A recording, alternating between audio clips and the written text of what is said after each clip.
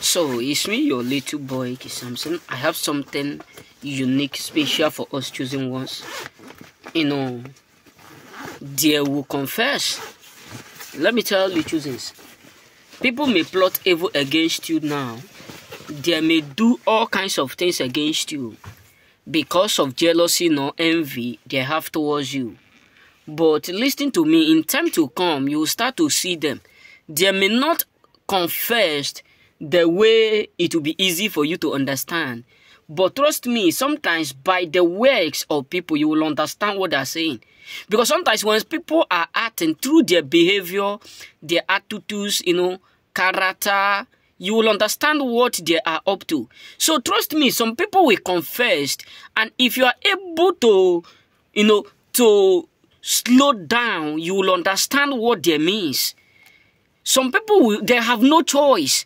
Those ones who have make you feel like you will succeed, those ones who have gone far to make sure they plot evil against you, those ones who have gone far to make sure they see you not succeed, those ones who have done the worst to make sure you pass through the worst, those ones who have plot evil hoping for it to destroy you, trust me, they will absolutely confess.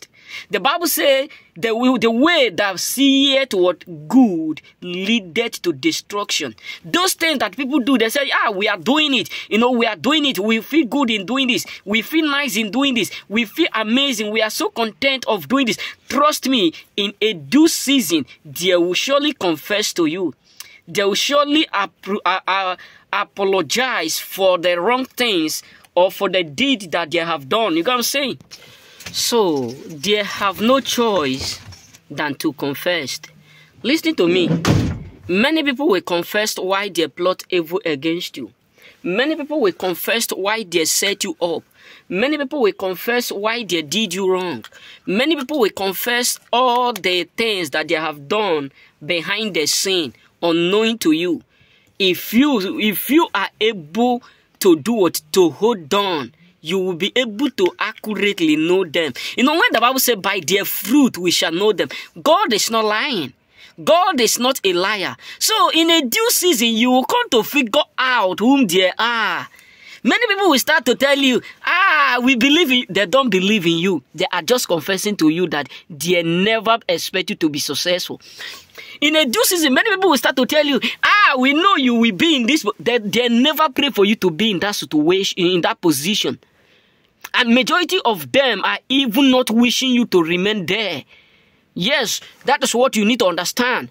That is accurately what you need to understand. That is why my dad used to tell me, Samson, when God start to build you, when God start to lay foundation through you, when God start to water your life, know the kind of grasses you allow to grow.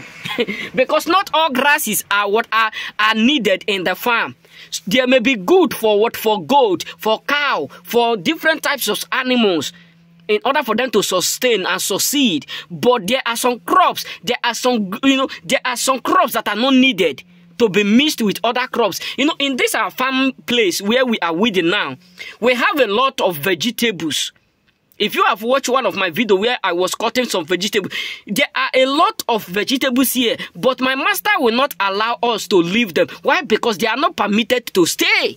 So you have to understand that when people tell you, we believe, I have been thinking about this.